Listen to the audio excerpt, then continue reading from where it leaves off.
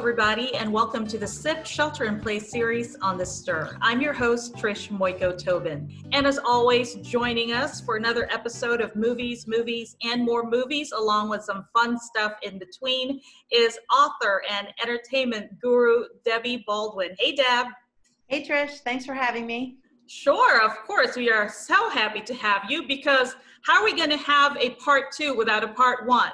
I know, we're going to do the girls. Yes, we are going to get right to this. The show, as we mentioned, is actually part 2 of a binge-worthy movie list centering on buddy movies. Last week, we focused on the men. This week, we are shining the spotlight on the women. Deb, as you and I know, relationships among friends are as different as they come, and they really are reflected in a lot of these movies. You know, some are lifelong friendships, others are forged in later years, and some of them even more of a frenemy dynamic. Definitely. You know, there are fewer female buddy movies just across the board in film, and they don't do as well at the box office typically. You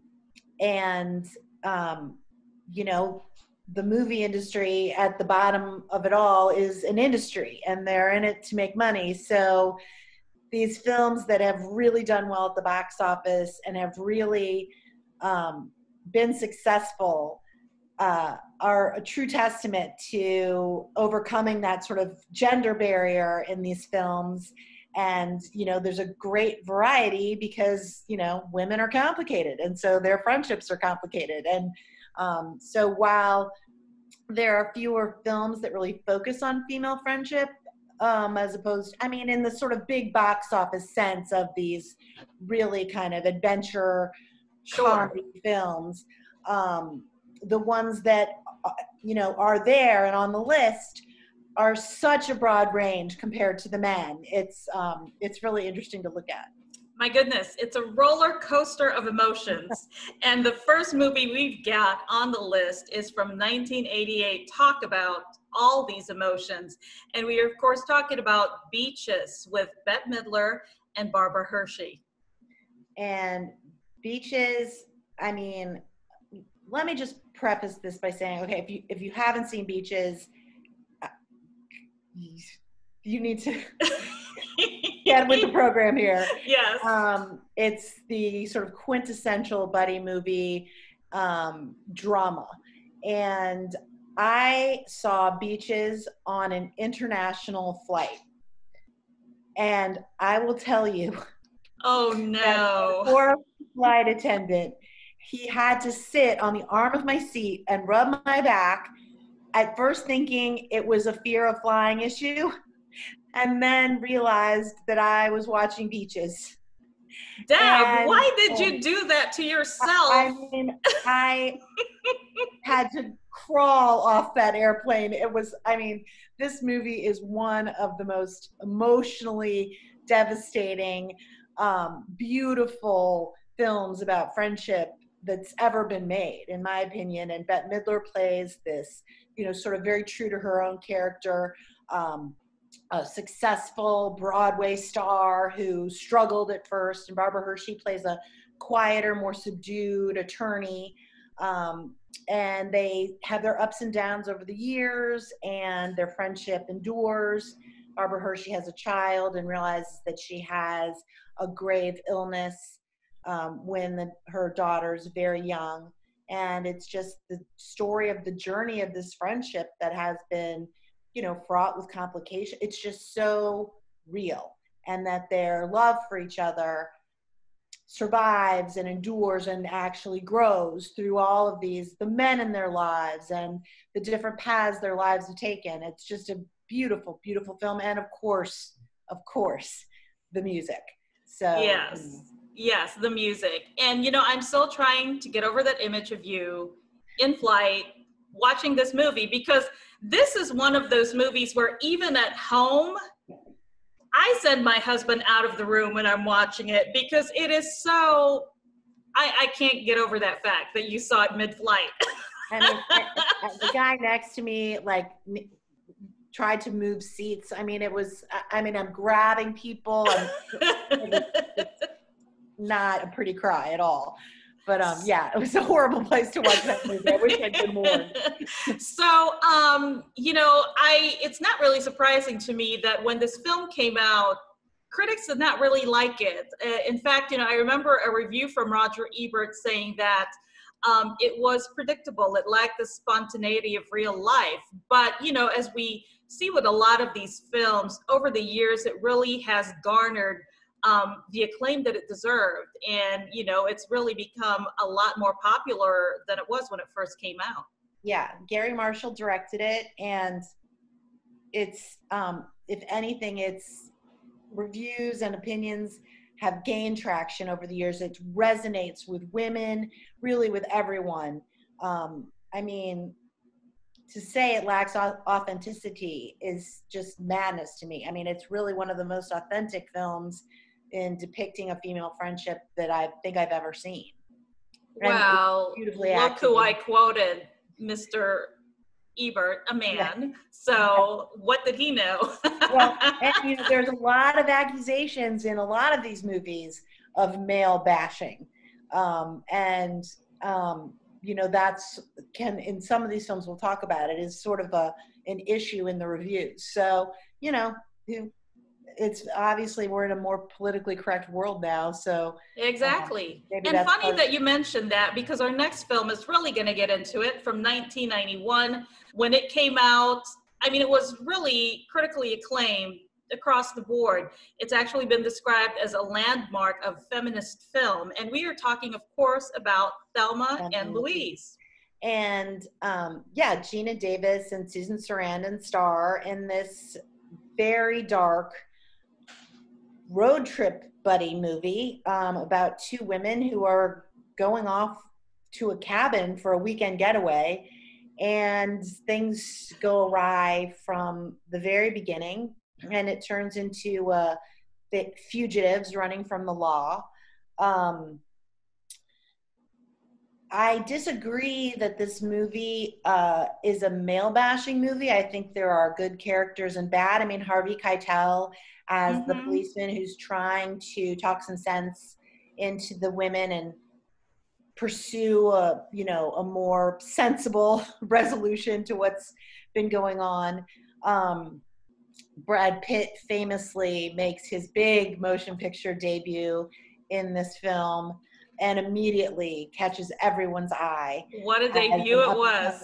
Right. Everyone, you sort of knew from, his sort of brief turn as I think he's a thief, and becomes a lover of one of the women. And JD, was his character's name, yes. Yeah, but and Trish, you and I were talking about this before, that I think of Thelma and Louise as sort of the female version of Butch Cassidy and the Sundance Kid. It is these two women, and while they're not intentionally criminals, it is that sort of same sense of two women heading towards, this spiraling doom that cannot be escaped, yes, but that they embrace with and it's just a very interesting exploration of human psyche as well as female psyche. And, it's just a great movie because it's so original. And obviously the Academy agreed. It won the Academy Award for Best Original Screenplay.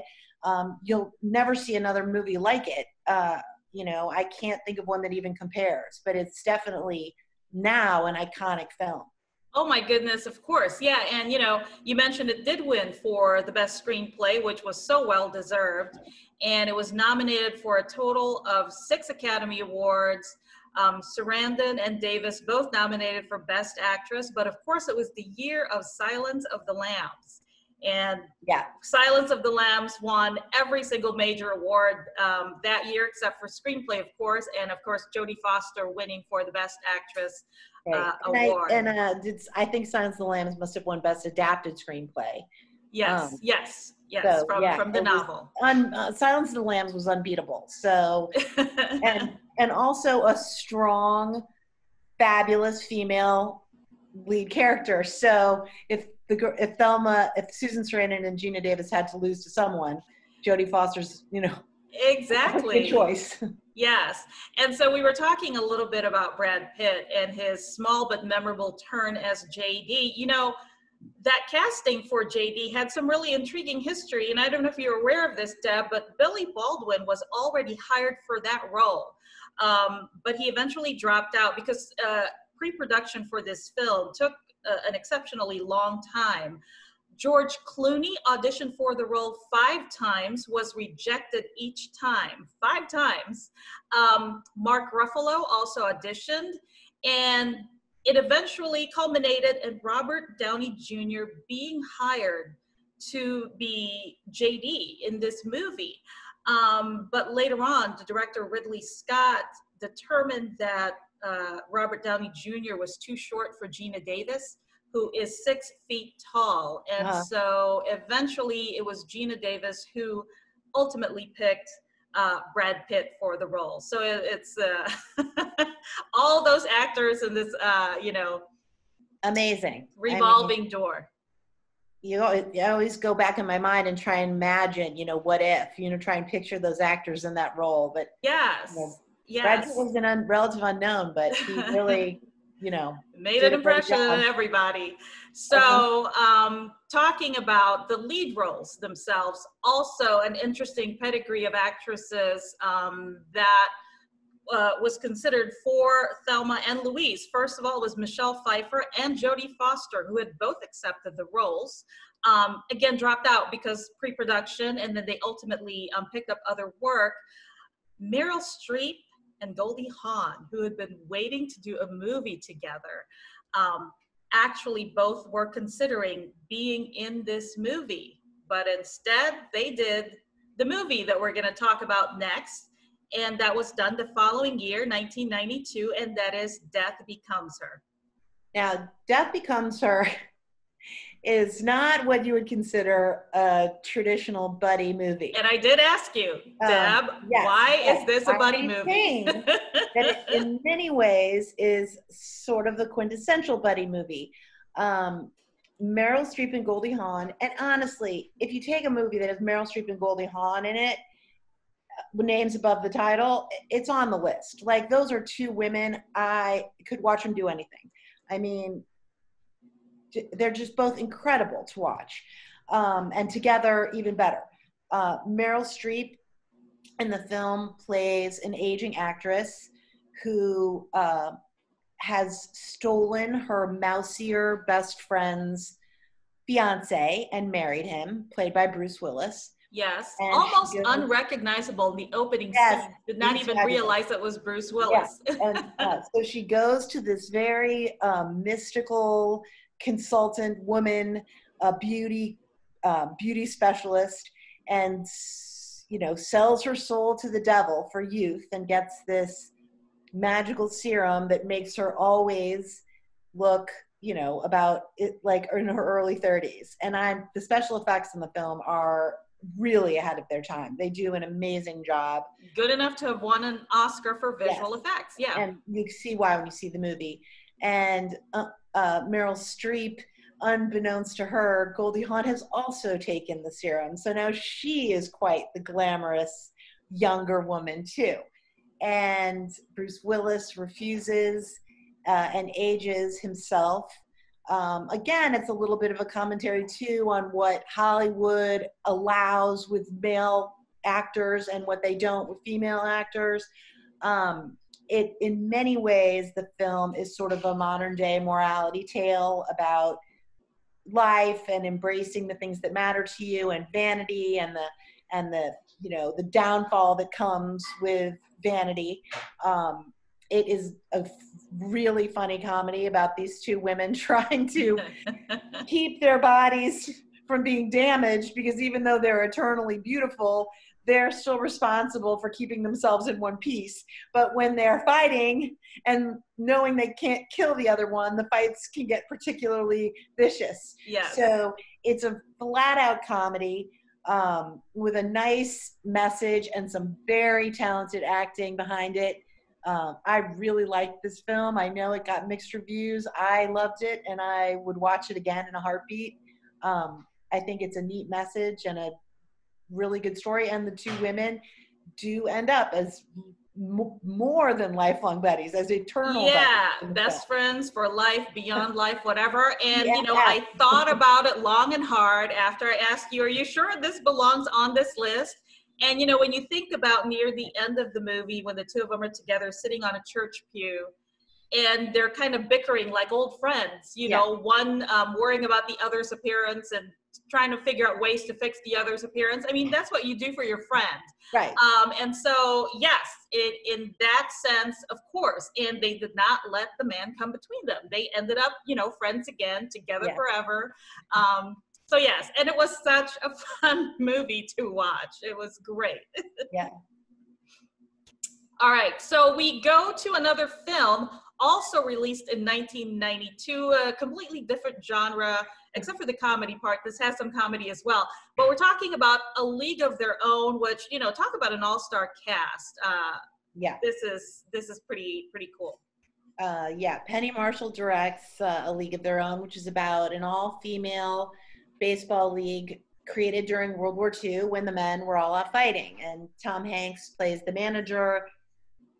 Gina Davis and Lori Petty play two sisters who come to be on the team, and then the cast is rounded out by Madonna and Rosie O'Donnell, and the lesser-known Cusack sister, Ann Cusack. Ann Cusack, yes. Joan and John's sister, and her career did not flourish the way John's and Joan's did, but she does a respectable job in this film and has appeared in some other things as well, but as a sort of core group of friends who, you know, learn life lessons and learn about the importance of men or lack of importance of men in their lives, and the importance of you know, working together and supporting each other and learning the most important lesson you can possibly learn: there is no crying in baseball. There you go. One of the American Film Institute's top 100 movie quotes of all time. So you're right about that. You know, this story was inspired by a real life person named Dottie Collins, who is, of course, Gina Davis's character.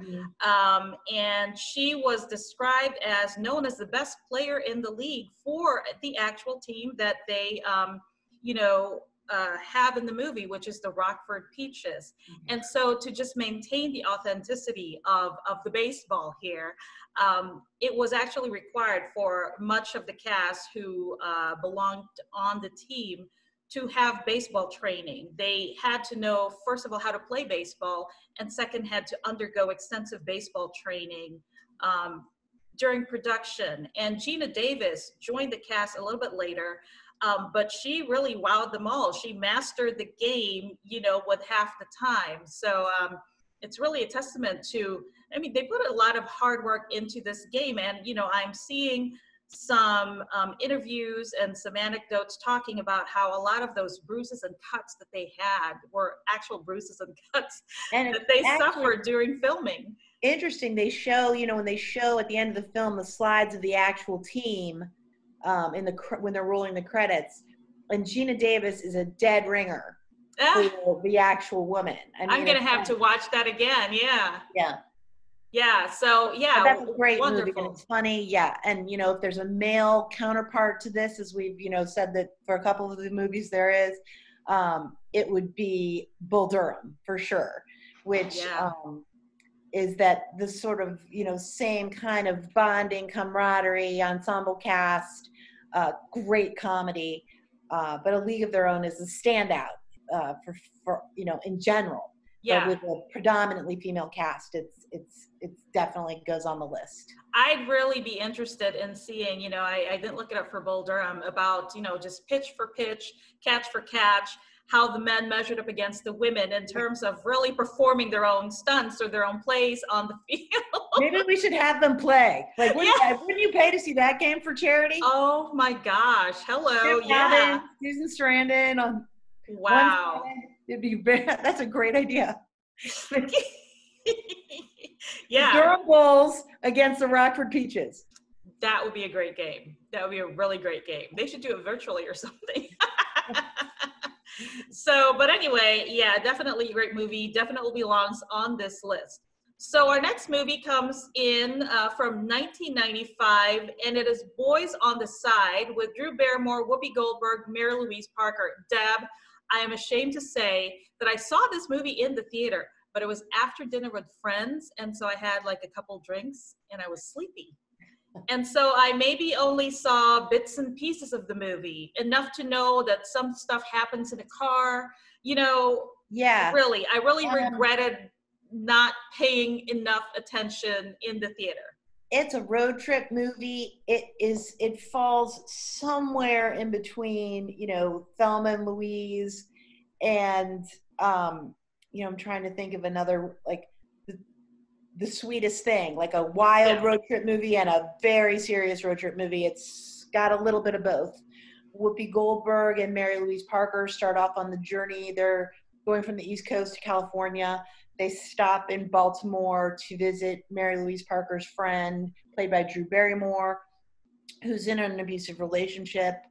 They fight off the boyfriend, tie him to a chair, and leave. So now it's the three of them on the road. Right. Now, unbeknownst to them, for a while, the boyfriend, in trying to escape his bonds, falls and hits his head and dies. So now we've got this very similar to the Thelma and Louise situation, right? Sort of a fugitive scenario. Now Matthew McConaughey makes an appearance in this film. He is the main male character, but again, in the shadow of these three women. Mary Louise Parker is HIV positive. Whoopi Goldberg is a musician who is gay. Drew Barrymore is the kind of lost, you know, just escaping this domestic abuse situation. And it's the story of Mary Louise Parker and Whoopi Goldberg forming this unlikely relationship. Again, a lot of ups and downs. Drew Barrymore has a romantic relationship with Matthew McConaughey's character's name is Abe Lincoln. And he plays a policeman, and they think they're in Arizona. They haven't made it all the way to California yet. But when he learns of the situation, he, you know, is torn between his law enforcement duties and his romantic duties. And so there's that whole situation to resolve. It's a very interesting film. It's very complex. I'm trying to, I'm sure it got mixed reviews. I don't think it did well at the box office. But as far as like female dynamics and buddy films go, it's a very interesting movie. It's, the three women are, I mean, could you ever imagine sitting down in a production meeting and casting Mary Louise Parker, Drew Barrymore, and Whoopi Goldberg in a three-woman road trip drama? Yeah, it's just the dynamics of those actresses put together. But strangely, it works in this, and it has this kind of wonderful resolution at the end. It's sad, but also it's bittersweet. It's, you know, it's a very nice storyline. It's not a movie I don't even know how I ended up seeing it. It was not a movie I would have like looked at and said, oh, I'm going to see that for sure. You know, it's a little like, there's a lot of weird stuff going on, and right, exactly. A lot of very complex issues in a fairly lighthearted way. But, you know, it's a well-acted, very interesting film about the female dynamic. Well, it most definitely worked, because I have noticed that this film has a certain enduring quality to it. If you do some research, you know, about how this film is kind of perceived in this day and age, it tops a lot of lists in terms of, like you said, buddy movie and just a good, solid movie. And, you know, I've mentioned this in the past, I'm a sucker for a good movie soundtrack. And this soundtrack for this movie is really remarkable for featuring an all-female lineup of artists. We're talking about Bonnie Raitt, Sheryl Crow, Melissa Etheridge, Annie Lennox. I mean, it's on and on. Every song on that soundtrack is fantastic. I mean, if you don't want to see the movie, listen to the soundtrack. Download the soundtrack. It's fantastic. Yeah. All right, so we are now on to another film released the same year, 1995. This one I saw, this one I completely enjoyed, and that is Clueless with Alicia Silverstone as Cher Horowitz. Yes. And you don't think of this movie as a buddy movie, like right off the top of your head. Loosely based on Jane Austen's Emma, incidentally, if you didn't know. Stacey Dash, who people will know from some other films. I don't know if she was a Disney star, but she plays Cher's best friend Dion, and so they bond because they're both named after famous singers from the 70s. Right. And their makeover girl, Ty, played by Brittany Murphy, who passed away tragically. And this was her, kind of breakout role. Sure. But this film is a 10 out of 10 for me. It hits every note. The writing, Amy Heckerling's script is fantastic. I coined the phrase "as if" in this movie. And it's just this great story of this girl who's perceived as very vapid and clothes obsessed and vain, who actually has a lot of depth to her, and her enemies to lovers, or I don't know what you'd call it, but her relationship with her stepbrother Josh, who's played perfectly by Paul Rudd. Yeah. Who's the sort of, liberal college, guy who's come home from vacation and is crashing on his stepfather's couch. And it's just a smart, well-acted story that perfectly walks that line between great physical comedy and real, like, heartfelt good acting, because you can't have those comic lines fall flat if there's no depth to the characters delivering them. Good point. And so, this movie is just hits it out of the park on that level. It's a great, great film. Oh, yeah. And, as you said, hit all the right notes.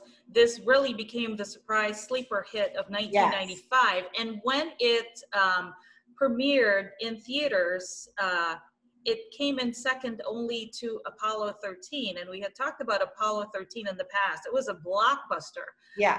So for Clueless to come in second to a movie like that really tells you the effect it has had on audiences. I mean, just over the years, people are still watching this movie, discovering this movie, and it's really been a lasting product over the years. And it's amazing for something that was so of the moment, in terms of fashion and music, that it could have that kind of resonance, even with younger people watching it today, high school kids and college kids watching today, and they could still connect. That's a true testament to the quality of the film. Definitely. And that movie is considered one of the best high school teen movies of all time. And the next movie we have on the list is from 1997, and it is about a high school reunion, a little switcheroo here, and it is Romy and Michelle's high school reunion, and it was starring Lisa Kudrow and Mira Sorvino. Now, this, we should probably talk a little bit about the, I'm laughing already. I'm laughing too, because your dog is so cute in the background. Rowan, it's storming where I am, so. He's unsettled. But we should talk a little bit about the Best Supporting Actress Oscar curse, which is the conventional wisdom in Hollywood that winning the Oscar for Best Supporting Actress in a Motion Picture kills your career. Which I never got. I'm sure there are more examples. I haven't really peeled Marissa Tomei. Marissa Tomei for years. And and there were rumors flying even at the time that was a mistake, that her winning it was a mistake. So I don't. But let's go back to Mira Sorvino for a second, because she was coming off her 1995 Best Supporting Actress Academy Award win for the Woody Allen film Mighty Aphrodite. Yes. And hit a downhill slope of really strange films and some bad choices, and then kind of fell off the grid in movies in general for a while. I mean, she's reemerged lately, and like she had a great role in Modern Family, but she never kind of garnered the credibility an Oscar-winning actress would, and a Hollywood family. You know, her father, Paul Sorvino, incredibly well-respected actor. This film, I don't think helped her gravitas as an actor. Lisa Kudrow and Mira Sorvino play these sort of bubble-headed women who are going back to their high school reunion and desperately want to convince the class that they have made something of themselves, when in fact they have not. And they come up with the genius idea to tell people that they invented Post-it notes. Which, you know, almost immediately upon getting to the reunion, they run into Janeane Garofalo, who's sort of a chip on her shoulder, you know, abused in high school, I'll show you character, that, you know, has it out for these two beautiful, tall, you know, they're brightly dressed and very, you know, showy women. And Janeane Garofalo is this mousy, intellectual, you know, kind of resentful. And so the minute they tell her that they've invented Post-it notes, she says, no, you didn't. And she immediately proceeds to tell them who did invent Post-it notes and the story behind it, which almost everybody knows. Right. So, and then it's just the story of everyone getting to know everyone in the movie as an individual and not judging them for their surface qualities, which is a great message. And I think part of the reason this film is kind of endured is that it's a great message. If you can get past the fact that Lisa Kudrow and Mira Sorvino are so over the top in the film that it's very difficult to not judge them for that as an audience member. And it did well enough that I think it certainly spawned a prequel about their lives. And, you know, so the film saw a lot of success, and it's a funny film, and there's another good soundtrack to it. Oh my gosh, it was a great soundtrack. Talk about a great 80s soundtrack. Yeah. This was the soundtrack to have. In fact, the movie soundtrack for Romy and Michelle was so successful that they released a second soundtrack with more of that good nostalgic 80s music. B-side soundtrack. Oh my goodness. I mean, we're talking Bananarama, the Go-Go's. Yeah. The Bangles. I mean, it was a great soundtrack. Exactly. And so speaking of soundtracks, we had mentioned this before, but the guy really known for having great movie soundtracks in his movies and really meticulous about picking the music is John Cusack. And I only bring that up because this film, Romy and Michelle's High School Reunion, was released the same month, April of 1997, as the John Cusack film Grosse Pointe Blank, which of course also centers around a high school reunion and also had a killer soundtrack featuring classic 80s songs. So kind of interesting to see. Wow, is that a great movie too. Yes. I mean, John Cusack, Jeremy Piven, going back to Grosse Pointe, Michigan for their high school reunion, and John Cusack is a hit man. Right. A different take on the high school reunion. Exactly. A better film, in my opinion, but Romy and Michelle's High School Reunion is certainly, while not the best buddy film, certainly fits the definition in very strict terms of a female buddy. Oh, yeah. And it was really, really enjoyable to watch, especially if you're a woman of a certain age. And that was, you know, your nostalgic look back into high school. It's definitely a fun watch. So the next film, this is the one film I believe, out of all the films on this list, Deb, I did not see this movie. And that is The Sweetest Thing from 2002, starring Cameron Diaz and her friend Christina Applegate. Yeah, The Sweetest Thing got bad reviews. It was not a well-reviewed movie. Now, you can say if you are, you know, your inner feminist is screaming in the background, that's because these two women were extremely alpha in the film. Christina Applegate and Cameron Diaz are both high-powered women with high-powered jobs. They're aggressive sexually. They are not, non-committal to begin with. And I think the film made people bristle a little bit. But from a pure comedy perspective, this movie is hilarious. The two girls meet a guy played by Thomas Jane in a bar, one of their first nights out, on a night out. And there's an immediate connection between Cameron Diaz's character and Thomas Jane's character. And they know that Thomas Jane is going to a wedding in Northern California.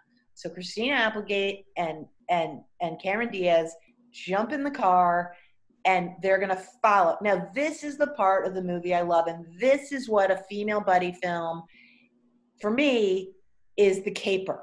I love a caper. I like doing them with my friends. Like, oh, like that, wasn't he supposed to be dating her? Let's follow him and see where he goes. Just that crazy night, where you just get a wild hair and you do it.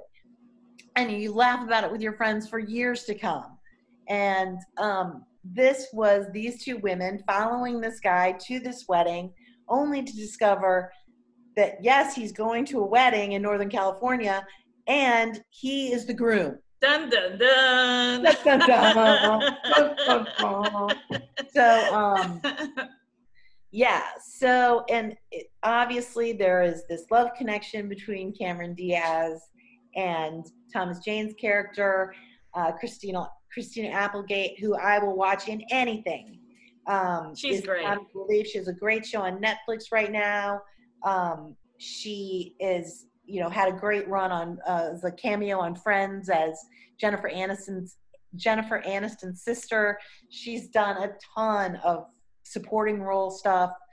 But she all the way back from Married with Children, Yeah. and then she was also on Anchorman.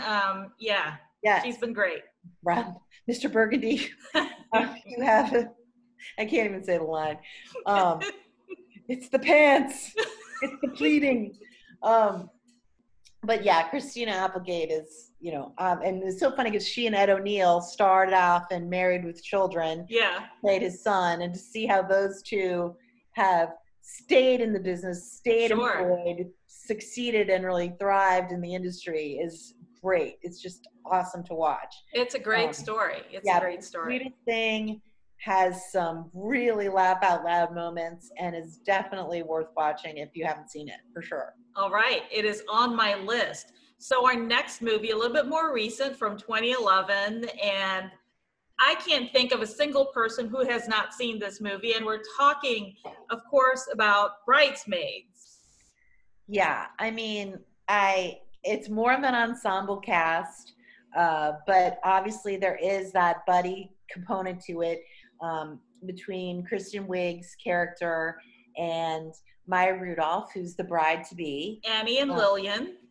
And their friendship and the strain. And actually, this is a great film for a number of reasons. The comedy is incredible. But the simple premise of a somewhat self-absorbed bride who is not sensitive to the cost of a wedding for a bridesmaid, which for any of us who have been a bridesmaid, it's a huge financial commitment to be a bridesmaid. I was going to say, there are a lot of moments in this film. I mean, a lot of ridiculous moments too, where you think, really? There's no way. But there are a lot of moments where you can relate. You're right. Right. And that, I think, is why this film connected with so many women, because there are those moments. Who doesn't, remember when they were asked to be a bridesmaid and maybe the dress was too limiting financially, or there was a trip or this and that. And you remember all those moments. Yeah. And every bride says the same thing. I paid all that money when I was your bridesmaid, so now, I paid all that money when I was her bridesmaid, so suck it up, because it's my wedding. So, it's hard, but, and then the fact that Kristen Wiig is in such a dark place, emotionally, financially, and Maya, her best friend, is in such a wonderful place, and it puts this huge strain on this friendship, which, again, as we've said before, is part of the reason this movie is so funny, because there's so much depth to what's going on with the storyline. And even the romantic relationship with Kristen Wiig and the policeman, who is fantastic, and she thwarts completely throws the relationship under the bus at every turn, and is self-sabotaging everything in her life. That they still manage to milk so much comedy out of those moments. I mean, everybody's seen Bridesmaids. Everyone would watch it again if it was on TV tonight or on cable or streaming. I might go do it right after we're done. It's hilarious. The women are hilarious. It's, a great buddy film. And of course, who could forget Melissa McCarthy and her star turn in this movie. I kind of liken her turn in this movie to Jack Black in High Fidelity. Almost stole the show from the lead character. In that case, it was John Cusack. In this case, Kristen Wiig and Maya Rudolph, because you just remember that particular character and the scenes they stole. You got to go back and watch that movie again. She has a bunch of like there are all these little moments in that film where she is just hitting it out of the park with comedy that you don't even notice. You're paying attention to the plot and the women with the upset stomach in the dress store. There's a scene at the very beginning of the film. It's a party, and Melissa McCarthy first appears, and she's always dressed in that inappropriately, and she's having a conversation with someone at this party, and she's the person at the party you don't want to talk to. Right, yeah, the one you stay away from. I can't remember the exact line, but she's telling this person that she fell off a cruise ship. That's like she's back home because she's recovering. And you're like, what? Like, I had to rewind the film. And this is probably the third or fourth time I'd seen the movie. Like, did she just say she fell off the deck of a cruise ship? And you picture this, the visual is so funny, and it's a line that, passes you by completely. Right. You're concentrating on all the other things going on during that party. But yeah, she was really something in this movie. And of course, one of my favorite scenes, and I know it's yours too, was the airplane scene where she and the air marshal, just, I can't even describe that scene. Change is, it's priceless. Yes. And that, of course, is her real life husband, Ben Falcone, or Ben Falcone. Those two have appeared together in at least 8 films, mainly her films, and he, does a cameo here and there. And I'm mentioning that because Ben also appears in our next movie, and that is 2013's The Heat, also starring Melissa McCarthy and Sandra Bullock this time around. This is the top of my list for female buddy movies. If it hits every note perfectly, this movie is, again, a 10 out of 10. It's hilariously funny. It's as funny as any of the guy buddy movie comedies, which, is another kind of ongoing conventional wisdom in Hollywood that women aren't as funny as men. Right, yeah. This film is right up there with the funniest guy buddy movies I've ever seen. It's the top of my list for if we were just doing buddy movies without any sort of gender attached to it. Yeah. Sandra Bullock plays an uptight FBI agent. Melissa McCarthy plays the exact opposite. Yeah, not by the book Boston cop. They're investigating a crime. Sandra Bullock's trying to get a promotion. Melissa McCarthy is trying to keep her family together, keep her brother on the straight and narrow. And they're both trying to bring down the bad guy, and their contrary methodology works together, and their friendship forms in that odd couple sort of way. And it's just a fantastic movie. Sandra Bullock gets huge marks from me. Melissa McCarthy's going to be funny. Everything that comes out of her mouth is funny. Every move she makes is funny. Sandra Bullock, you wouldn't necessarily think that. This is an Oscar-winning actress. She's made some, serious films, and she's also made some action films, but not a lot of comedies. And she goes toe-to-toe with Melissa McCarthy in every She really stepped up to the plate in this one. Absolutely. Yeah. completely applaud her in this film, and I really hope they make another one. I don't know if there's anything in the works, but I would see The Heat Part 2 in a heartbeat. Right. I mean, that combination so worked. They were so complementary to each other. And you're right. It's hard to top a Melissa McCarthy when you're talking about a comedy, but really, you're right. It's remarkable, the teaming of these two.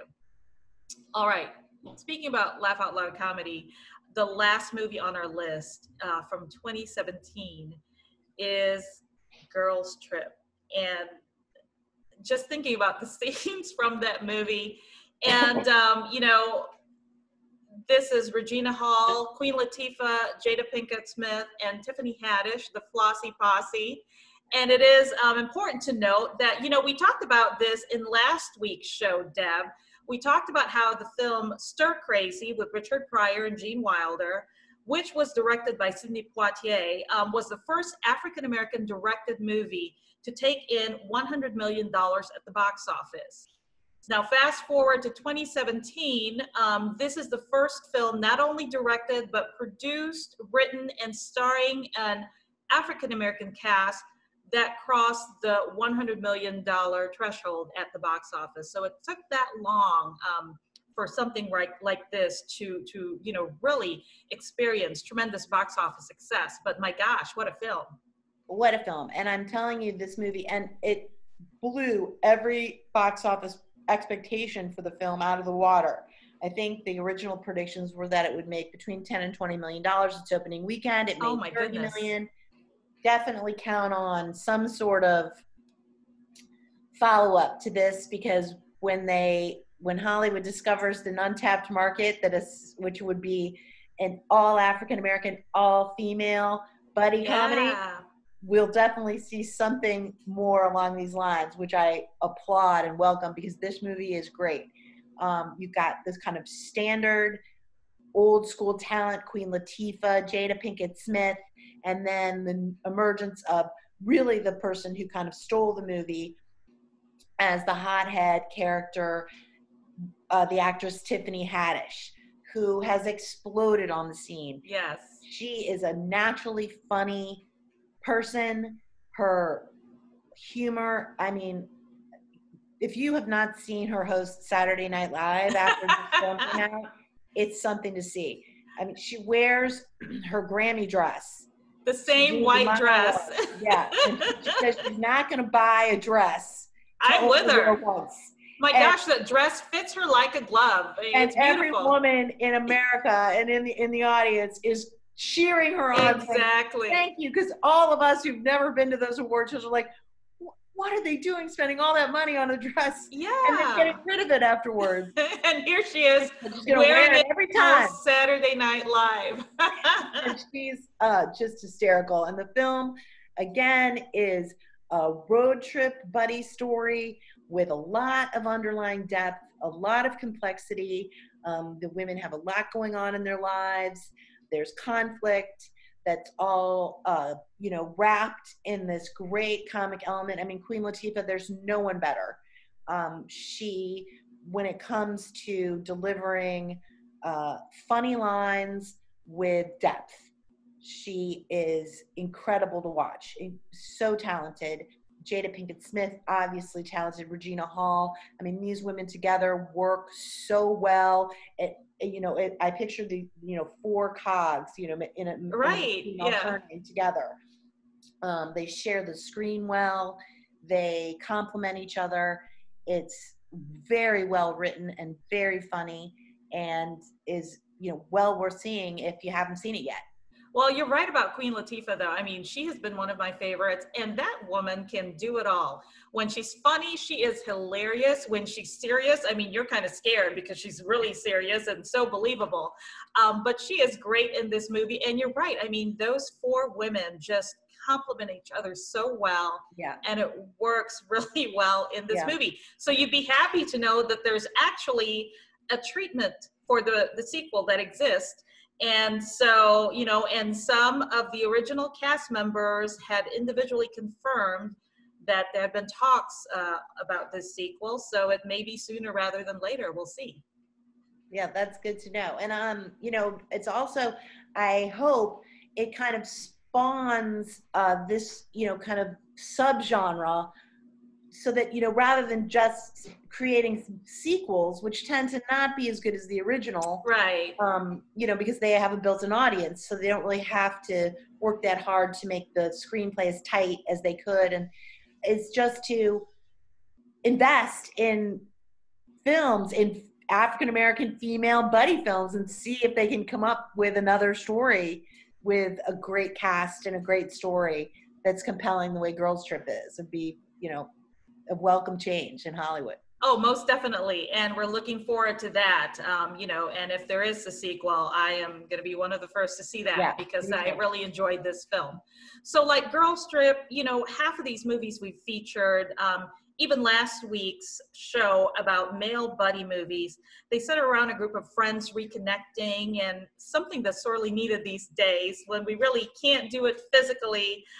It's challenging for us to reconnect in person, but there are other ways we can do so. You and I Zoom every week, which is kind of a great way of connecting and talking. Or I would actually recommend that you and your best bud virtually watch, some of these movies together as a way of connecting. And, if you saw Beaches when you were in high school, maybe see it again, when you're in your 40s or 50s, and see what that experience is like. You're now older and wiser.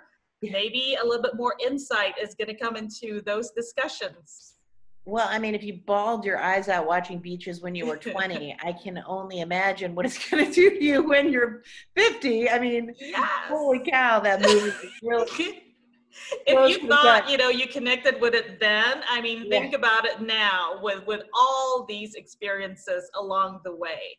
So in parting, we are going to make a classic thirst quencher, Deb, perfect for the seemingly never-ending heat wave we're in right now, and that is peach iced tea. We are taking advantage of the peach harvest in many parts of the country. The peaches are incredible right now. I mean, it's always, for me, fruit's always, as Jerry Seinfeld says, fruit's a gamble.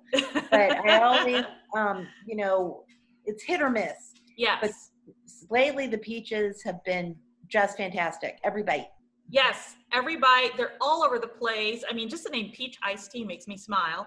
And also, we're doing this as an homage to the Rockford Peaches women's baseball team, as featured in A League of Our Own. So that is also one way to look at this. So this concoction incorporates fresh peaches with, standard freshly brewed iced tea. And voila, you have something that, is very satisfying, reminds you of summer, brings a smile to your face. That sounds great. And it's amazing how the difference of using real peaches and real peach juice changes that. People are used to, you say peach iced tea, people are kind of like, you think of that like artificial flavoring, but when peaches, it's really easy to make. With peach simple syrup and iced tea that you brew at home. Yeah, definitely. So we will have this very easy, simple recipe for you on gazellemagazine.com. So Deb, it's been another great show. Thank you for joining us. Thanks, Trish. Thanks for having me. And be sure to be among the first to view new episodes of The Stir. And you can do that by subscribing to our YouTube channel. And thank you once again, and we will see you next time on The Stir.